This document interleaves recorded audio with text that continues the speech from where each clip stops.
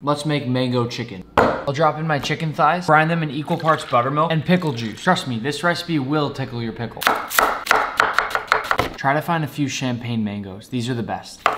For your mango sauce, some sesame oil, then some garlic, your onions and peppers, then some mango juice, soy sauce, rice vinegar, chili paste, ketchup, salt, a little honey too. Finish it off with your mango, and then set this aside. Cut your chicken into nuggets, just like that. For our dredge, 1 cup cornstarch, 2 cups panko breadcrumb, chili powder, garlic powder, salt, and pepper. Dredge your chicken, then shake off the excess. First fry a few minutes at 325 Fahrenheit, then again at 375 till golden brown and crispy.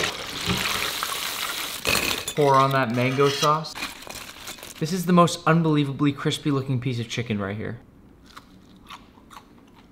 Come on.